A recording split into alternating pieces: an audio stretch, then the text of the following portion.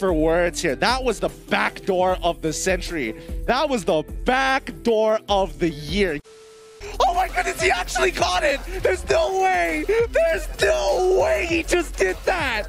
Oh my god! That's insane! It's pretty okay, but bottom side seems to be the opening for Renegade going forward. Baron actually overcommitted at that and instantly gets the Divine Judgment and blasted out of the game. And that's going to be 2 down, and there's going to be another one from side Zero Killer. And Team, they made one mistake. Here comes the retaliation. H2O gonna get focused down, but they're so low. Can they survive this here? H2O trying to survive. Unfortunately, not gonna be enough. This ain't what you want, bitch. I'm a fucking phenomenon. Renegade going for the rats here. Going for the way of the dragon. Takes down the Kaja, but he is gonna try to finish off the game. This is sidestepping his way through, and somehow he does that.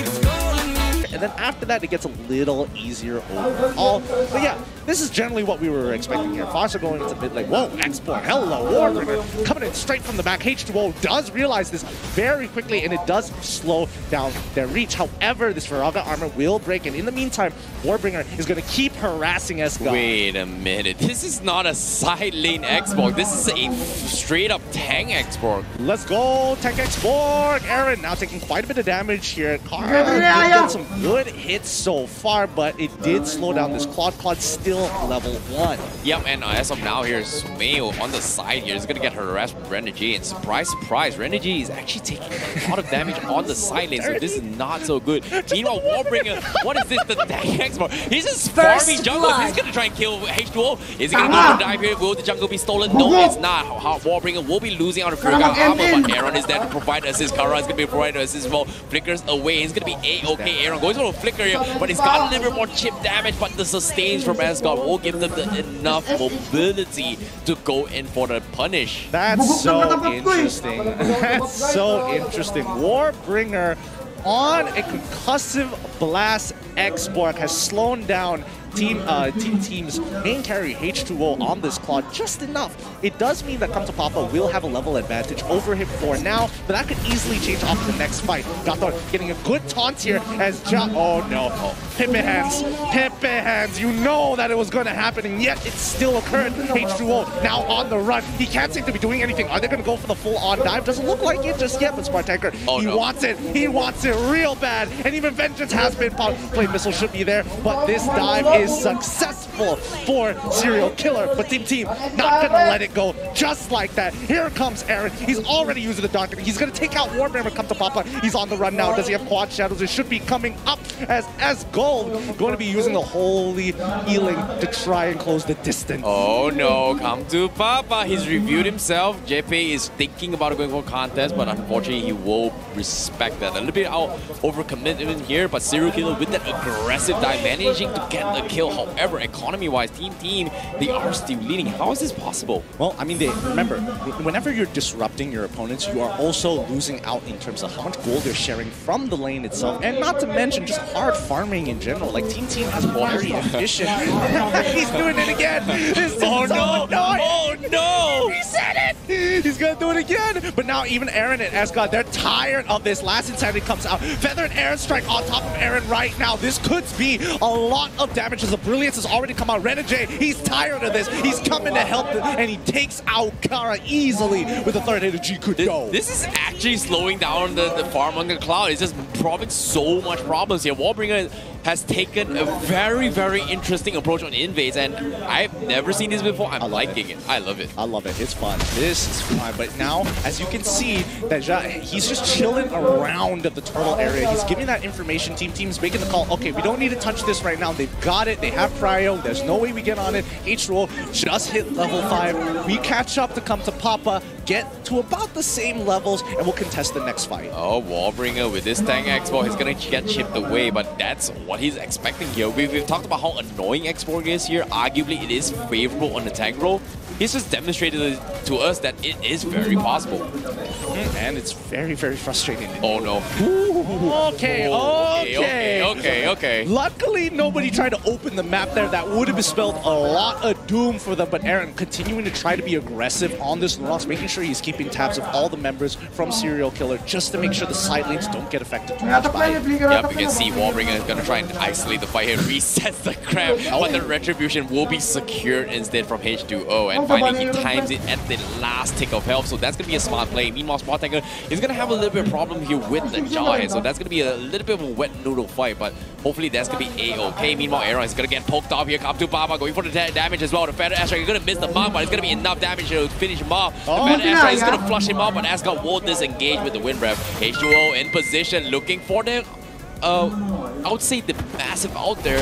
Unfortunately, not going to commit to this, and Spartanker, surprise, surprise, is actually doing pretty okay. Forcing the Jawhead down bottom is actually going according to their plan. I mean, he has Vengeance as well. The only way Spartanker dies here is if he accidentally gets ejected back into the turret and takes way too many hits. But however, I will say that I don't think even Come to Papa was expecting Warbringer to bring down S-God that low. Like, you can clearly visibly see him like, wait a minute, I could have actually gotten a double kill there. Yep, agreed. Spartanker just trying to be a meat shoe. He's going to try and open up the map. And looks to be team, they don't exactly have damage yet. They need H2O to join this fight with the Blazing Duet. He's got a Hyper. They're thinking about fight, but seems like Team they are a little bit afraid. Warbringer trying to set up the base here. JP is a little bit afraid to go in for the contest. Looks like they will respect this and back out of this fight.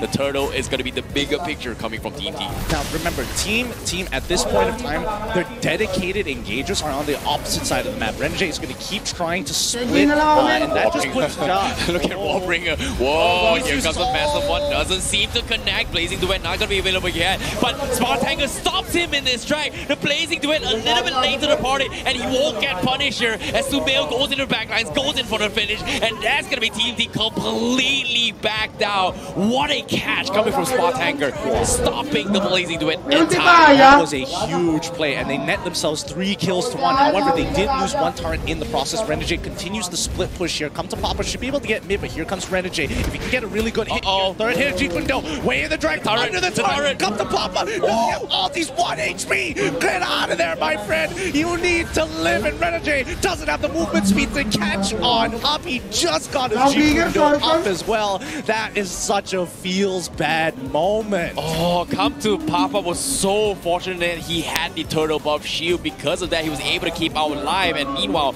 Warbringer already flexing the fact that he does have an early immortality here. And at this point in the game here, this Xbox is going to get even more annoying.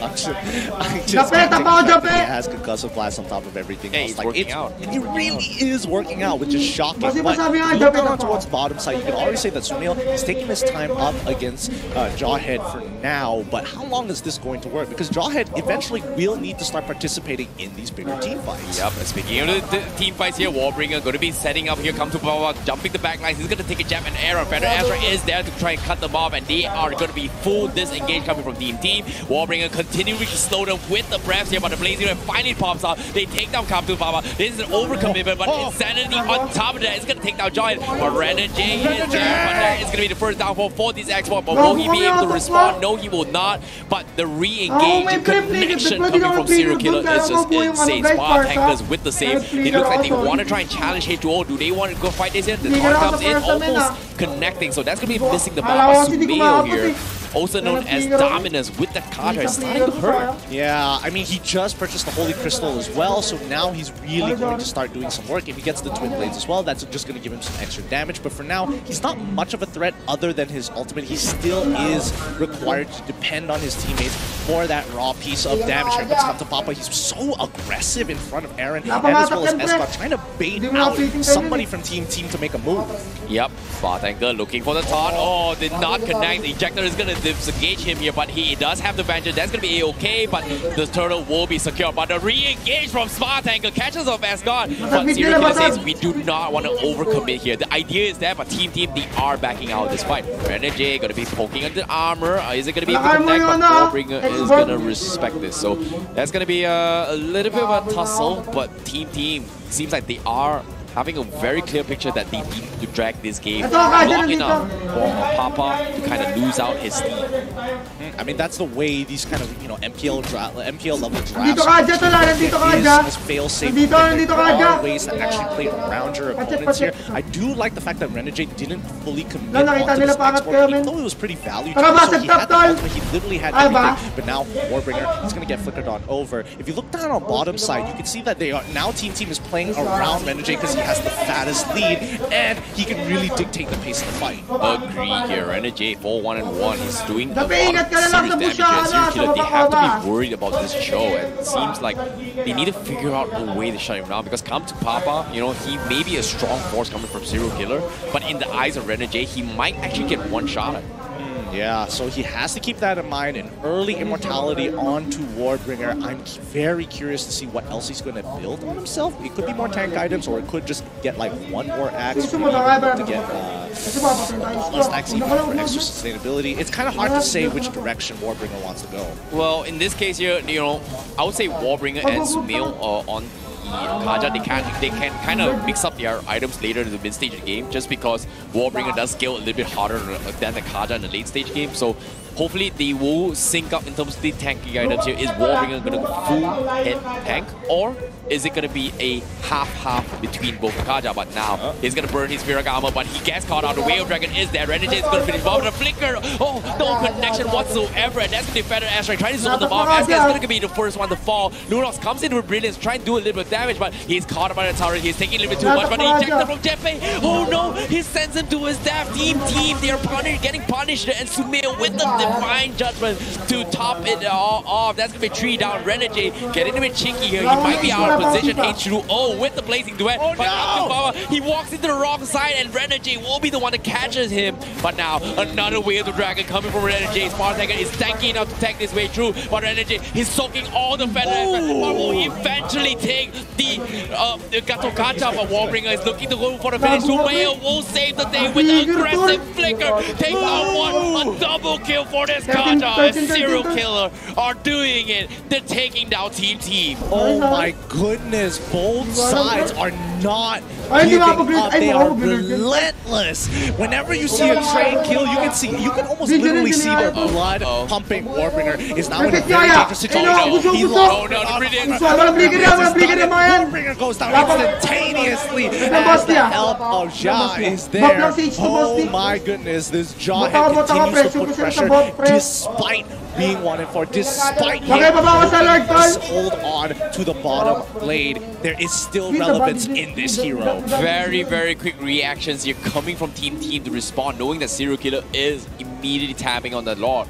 And any decision other than rushing to that deck, they might have just lost the Lord right then and there. So great response coming from Team. There is a very big H2O. He did buy the Winds of Nature, so that means he's not going to be able to take any physical damage for a time being once activated, which is very useful, especially against Come to Papa. Sumail here trying to bait some sort of reactions. Jawhead has pretty much revealed himself down bottom, but H2O is still trying to bait with this Lord.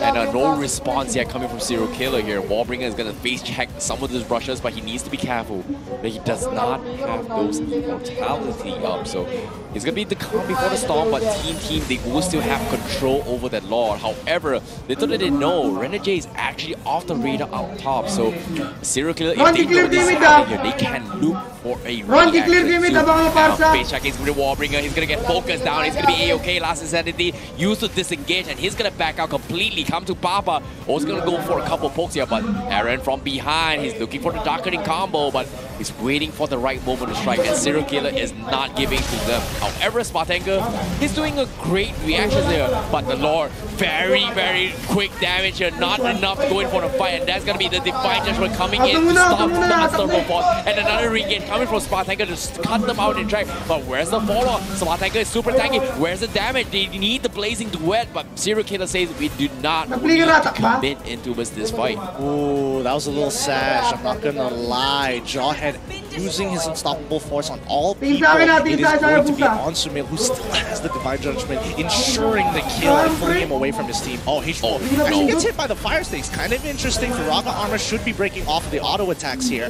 Purple buff, again, goes to come to Papa. No real contention, especially since the positioning of H2O wasn't close enough to get him in range of Retribution. That's a very, very rough game here coming from Serial Killer because Team has been waiting for this moment here. It's 14 minutes past the game. H2O, despite not having kills, is starting to hurt with this Blazing Duet. And like you mentioned as well, with the Winds of Nature, Papa is going to struggle to actually hunt him down. I mean, at this point, Star Tanker really needs to be able to time that taunt to cancel that Blazing Duet, no matter what place, what time, because H2O, he is going to start shredding once he has that max stacks. But let's see how this is going to play out. Smart Tanker goes to try to open the map, but unfortunately he gets caught by all three, uses the Sky Guardian's avatar to get on out of there. Great response from Smart Tanker. Yeah, that's going to be a little more aggression here. They are still getting attacked from all sides with this creep wave. Top side is pretty okay, but bottom side seems to be the opening for Renegade going for Bush Baron. Actually overcommitted at that and instantly gets Divine Judgment and blasted out of the game. And that's going to be 2 down, and that's going to be another one from side Serial Killer. And Team, they made one mistake. Here comes the retaliation. H2O going to get focused down, but they're so low. Can they survive this here? H2O trying to survive baptism, but unfortunately not going to be enough, and he will get focused down. Wow, that is actually happening. Renegade going for the rats here, goes for the way of the dragon, takes down the Kaja, but he is going to try and finish out the game. He's sidestepping his way through, and somehow he does have the damage close on the game. Very greedy approach. What is this? No way! Renegade! Oh my goodness! Oh my goodness, he actually got it! There's no way! There's no way he just did that! Oh my god! That's insane! Oh, wait! I need a moment. How did that happen? I'm saying basic. I'm saying tuturuin kay mga ipis eh. How did that happen? That's not right. That's not right. They missed it. They missed the opportunity. You can't blame him here because Renegade, he understands he has the damage, he has the Blade of Despair, and the moment the crystal drops below 50 health, he's gonna hit even harder. No way! Oh my goodness! That seemed like a great comeback moment for Serial Killer. Okay, first of all, if Renegade was at full HP and didn't take so much damage from both the crystal and the turret when he was killing Kaja, I would be a little bit more confident. He was 1 HP, and he 1 HP. That's some amazing game sense. Well done to Team from the Philippines. Holy cow! Wow! They've done the impossible. That's a once in a lifetime opportunity. Never. Renegade that's just pulled off. I am at a loss for words here. That was the backdoor of the century. That was the backdoor of the year. Give the man an award. That is Boy.